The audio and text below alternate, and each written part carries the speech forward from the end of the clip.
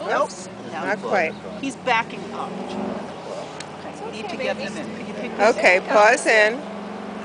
Pause in. Push it back. Move him forward. Good boy. Good boy. Come on, Mike. Up, Come up. on. Get up. You were so cooperative last time. Now He he's said, picking up. Up, up, up. No, up, up. good There you job. go. Good boy, you did it. Okay. Yeah, I guess we have to get. We do have a 17-year-old. I do have a harness for him. Do you have a harness? Do you have a chest harness? Back.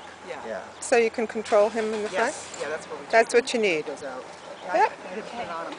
So this is Mike. He's a 150-pound newfie with front end issues, painful elbows. We can cut this so that it's just...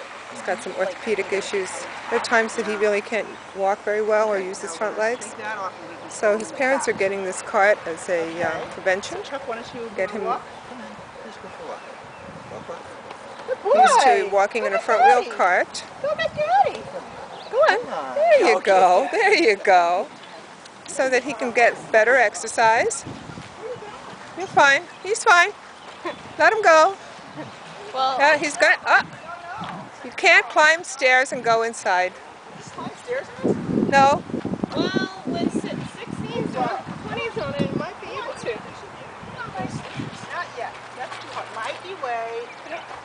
Why do you want to go inside, Mike? Because it's air conditioned. There he goes.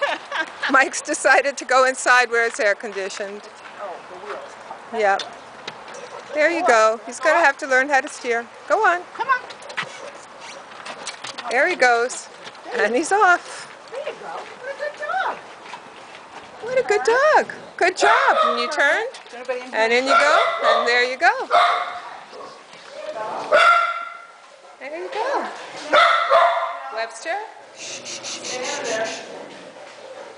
Well, that was spectacular.